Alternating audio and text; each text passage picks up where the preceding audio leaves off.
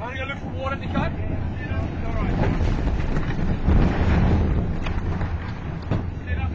Yes, yes.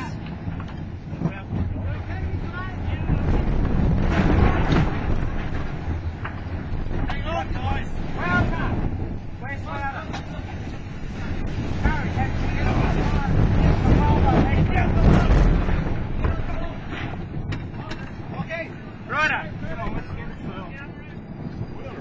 5 hours to daylight, we're on the reef. Bow section. The bow section is fine. The aft, can't quite say it's the same. What you just heard was a bit of cracking.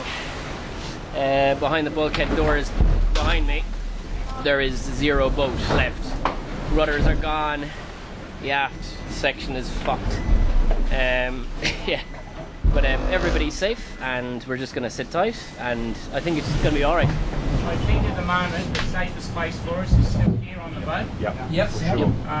We're going to check out the tide charts to see if tide increases, and it would make it safer for an exit out the back of the boat to the lagoon. Yep. I think it's too dangerous having to go out over the front, trying to swim out through breaking waves. Yep, agreed. 9 people on board, no personal injuries, consistent behavior, require immediate assistance to abandon ship.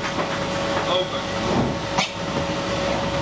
So we just we gonna hold off abandon the ship. Just falling apart, couldn't keep it together. High and dry island between us and Albertica. Deployed the life raft and abandoned the ship. Stop the thing, guys. Now holding on to the life raft.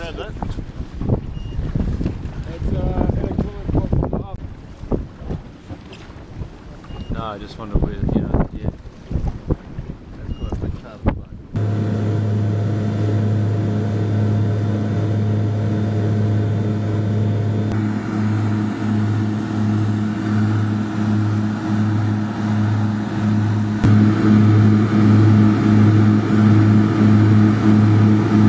We're going to try and clean up the boat as much as possible, get the environmentally dangerous gear off, and then we're going to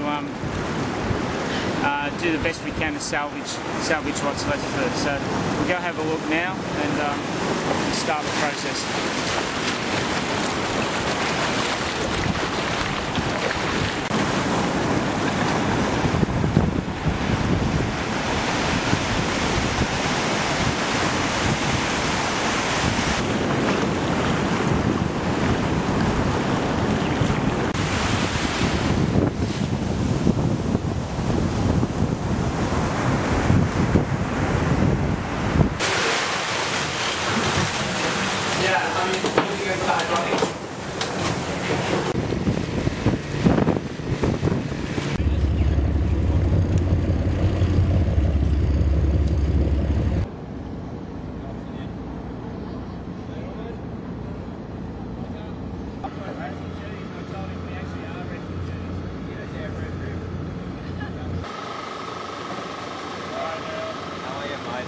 Sorry, mate. Fine, mate. Yeah, no, I must admit.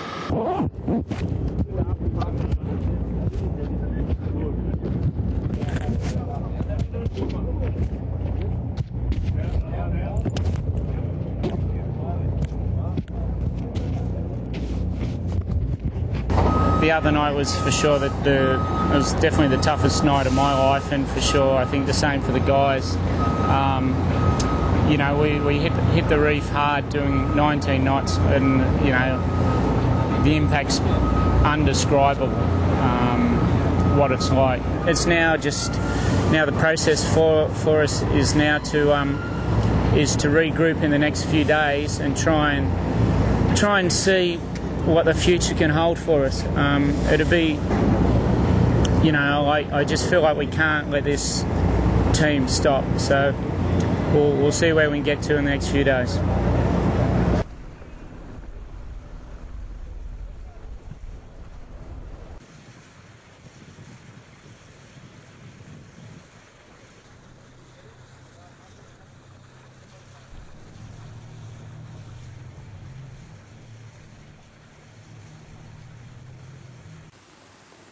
How this happened is a result of human error. unfortunately and tragic. You know, I'd prefer to be able to say there's something wrong with the boat or something wrong with the equipment, but that's not the case. In this instance, when he looked at the seamounts that I'd asked about that we were going over, looked, and on the first look, or even I think it's the second look, if you pan in on the seamounts, it just shows a 40 metre depth from say 3,000 to 40, and that was the depth information, tragically, that he gave me, and that's what I operated with, and that's what I told the guys with, and that's a mistake, simple mistake. You need to kind of go down a couple more layers until you find out apparently that there's land.